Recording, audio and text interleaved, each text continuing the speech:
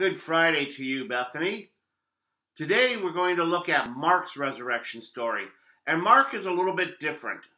Now, you might look at your book and go to chapter 16 and you might see that, there's a shorter ending of Mark and then there's a longer ending of Mark.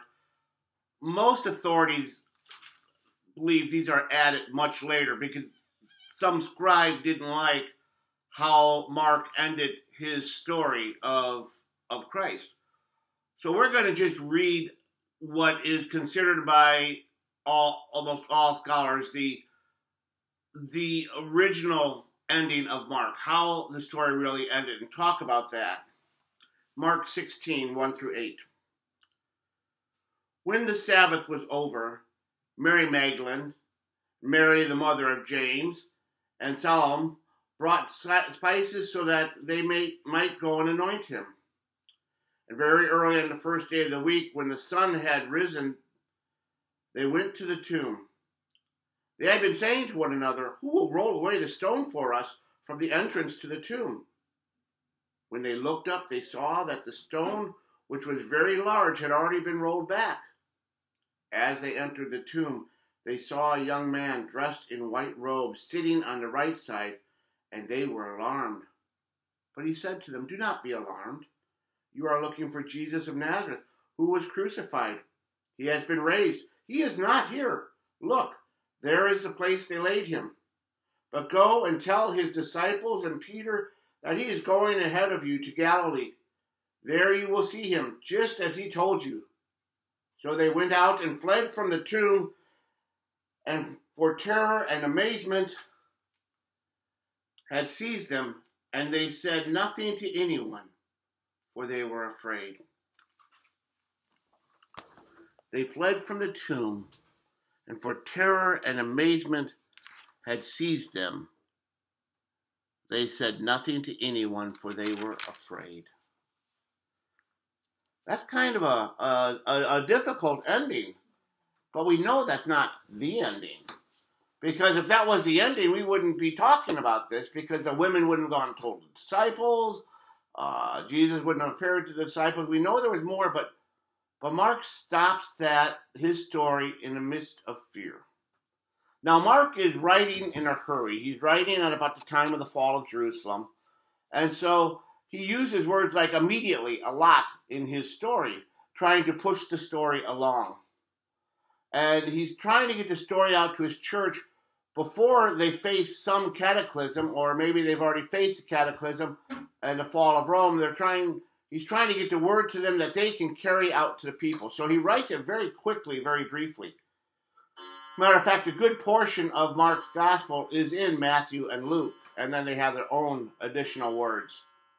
But this part of them being afraid, they told nobody anything, you can kind of understand why some early scribes would have added to that, would have added more information.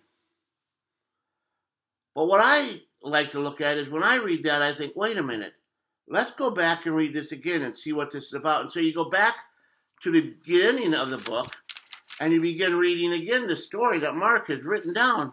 And it says, the beginning of the good news of Jesus Christ, the Son of God. And then you start reading it again. And it becomes something that you continue to read like that. The women were afraid, and then you go back to the beginning of the good news. And the idea that I always carried with me when I've read Mark is that you now are witnesses to this. You now are witnesses to this resurrection. So now it's in your hands to share the gospel, to let others know about the love of Christ, to let others know that Christ is risen. He's risen indeed, hallelujah.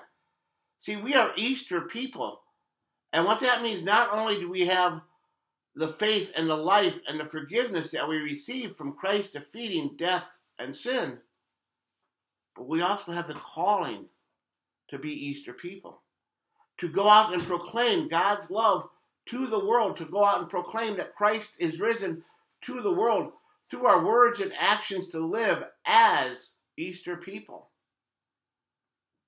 But all too often, amazement, and terror fill our lives. Fear for some reason or one reason or another, maybe fear of not being viewed as normal, or maybe fear of being ostracized, or maybe fear of not knowing what to say. Whatever the fear may be, it holds us back. And we don't share. And the word doesn't get spread to our neighbors. And our neighbors go without hearing the good news of Jesus Christ.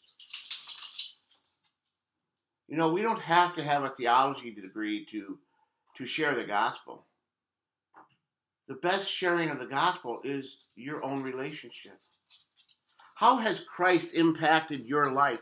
How has Christ guided you in your life? How has Christ been your good shepherd?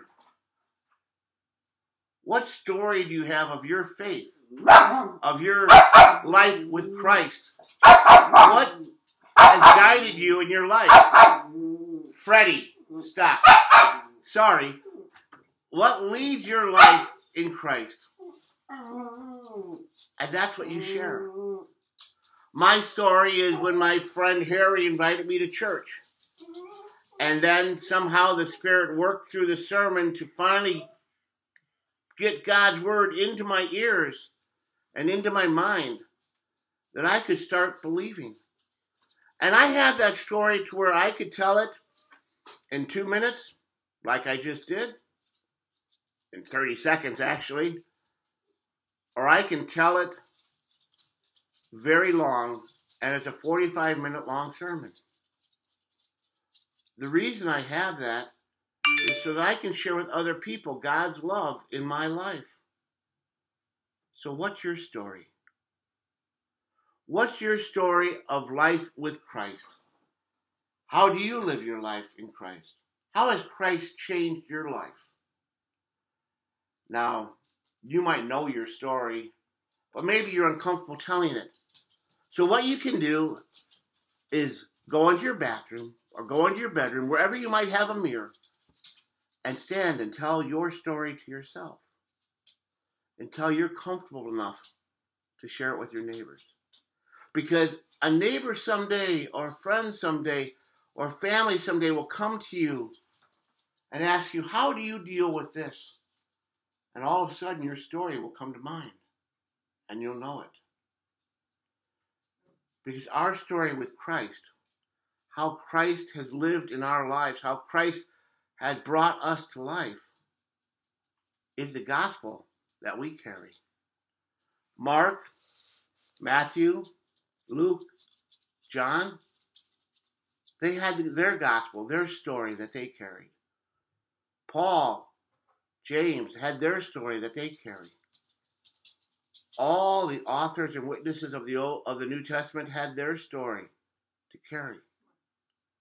And you too have a story to carry with you. The story of the cross in your life. The story of Christ in your life. Carry that story into the world for others to hear. Have a marvelous weekend. We'll see you on Sunday. God's blessings.